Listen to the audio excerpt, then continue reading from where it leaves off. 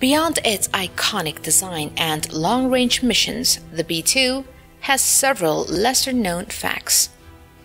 Its development was so secretive that Northrop Grumman had to invent many of the manufacturing tools and processes from scratch.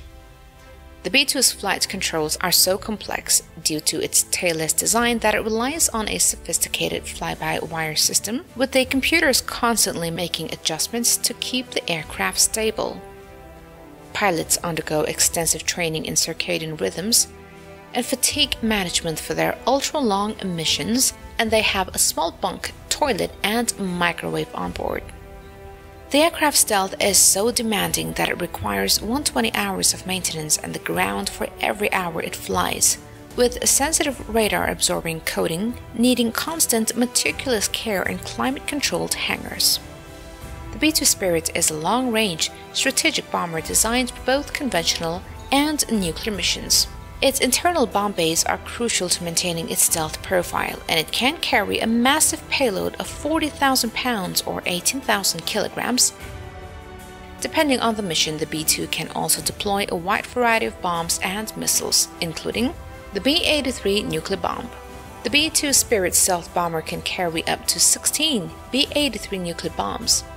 The B-83 weighs approximately 2,400 pounds, and the B-2 has a total payload capacity of 40,000 pounds, allowing it to carry full load of these weapons. It is the most powerful nuclear weapon currently in the US arsenal, with a maximum selectable yield of 1.2 megatons, roughly 80 times the power of the bomb dropped on Hiroshima. The B-83 was intended to replace several older weapons and was the first to incorporate insensitive explosive for enhanced safety against accidental detonation. B-83 is a two-stage weapon with plutonium primary and a lithium deuteride secondary. The B-83 can be delivered from various strategic bomber aircraft and is equipped with a parachute retardation system for low-altitude delivery. It was designed to target hardened underground facilities like missile silos and command bunkers. The B-61 nuclear bomb. Another family of nuclear gravity bombs with different variants and yields in the B-61. The mass of the B-61 nuclear bomb varies by version, but most models, like the B-61-12, weighs approximately 700 to 715 pounds. The Earth-penetrating B-61 Mod 11 version is heavier at about 1,200 pounds, which means the aircraft can carry up to 33 of these. Its yield is widely reported to be 400 kilotons. The GBU-57 Massive Ordnance Penetrator is a 30,000-pound GPS-guided bunker buster bomb developed by Boeing for the US Air Force. Designed to destroy hardened, deeply buried targets like command centers or nuclear facilities, its key feature is a hardened steel alloy casing that allows it to penetrate up to 200 feet of earth or 60 feet of reinforced concrete before its 5,300-pound explosive payload detonates. Due to its immense size and weight, the GBU-57 can only be carried by the B-2 Spirit and B-21 Raider strategic bombers. The weapon's precision is managed by GPS INS guidance systems and a smart fuse that controls the timing of the detonation for maximum effect. The JDAM is a guidance kit that transforms unguided dumb bombs into accurate, all-weather smart munitions. Developed jointly by the US Air Force and Navy, the kit consists of a tail section with an inertial navigation system and GPS receiver. Before release, the aircraft's computer transfers target coordinates to the JDAM. Once dropped, the JDAM's control fins steer it autonomously to the target using GPS-aided INS. The cost-effective solution provides a near-precision strike capability against fixed or relocatable targets, even in adverse weather conditions that would hinder other guided weapons. The B-2 can carry a large number of these bombs, such as GBU-31 and GBU-38 JDAM. The AGM-154 Joint Standoff Weapon. The AGM-154 Joint Standoff Weapon is a family of unpowered air-to-surface glide bombs developed by the US Navy and Air Force. Designed to be launched from a safe standoff distance, Its pop-up wings allow it to glide up to 70 nautical miles from high altitudes, keeping the launching aircraft out of range of enemy defenses. The weapon uses GPS or INS guidance systems for navigation, with some variants like the AGM-154C also incorporating an imaging infrared seeker for enhanced terminal guidance. The JSOW is a modular weapon, different variants carrying various payloads, including submunitions for area targets and a hardened penetrator warhead for hardened structures. The AGM-158 Joint Air-to-Surface Standoff Missile JASSM.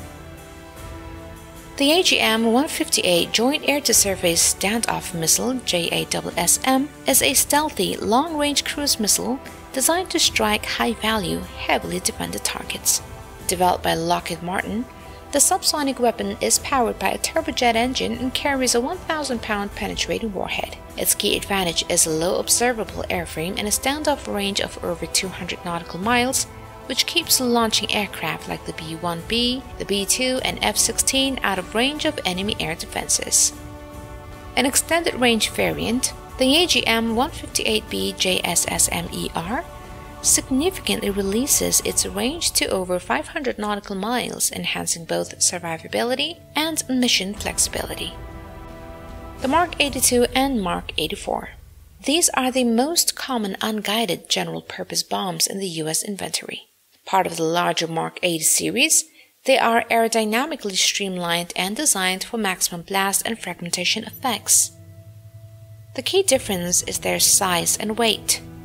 The Mark 82 has a nominal weight of 500 pounds, while the Mark 84, the largest in the series, weighs 2,000 pounds. Their modular design allows them to be fitted with various guidance kits, such as JDAM and Pavoy, converting them into precision-guided smart bombs. The GBU-57, 89, and 97. The B-2 can be loaded with up to 36 of these 3 different cluster bombs. The GBU-87B Combined Effects Munition CEM is a cluster bomb containing 202 submunitions designed to be effective against a range of targets, including personnel, armored vehicles, and soft targets. The GBU-89B Gator is a cluster munition that dispenses a mix of anti-tank and anti-personnel mines to rapidly create minefields for area denial. The GBU-97 sensor-fused weapon, a more advanced smart cluster bomb, contains 10 submunitions, each with 4 skeet projectiles. These projectiles use infrared and laser sensors to independently detect and destroy armored vehicles by firing an explosively formed penetrator from above where the armor is thinnest. All 3 can be equipped with a wind-corrected munitions dispenser, WCMD tail kit, which provides GPS INS guidance, improving accuracy, and turning them into the GBU-103, 104, and 105 respectively. Lastly, we have the Mark 62 Quick Strike Sea Mine, an air-dropped naval mine, essentially a converted 500-pound Mark 82 general-purpose bomb fitted with a special kit to make it a mine. The B-2's immense payload capacity allows it to carry a significant number of these mines, up to 80 Mark 62s.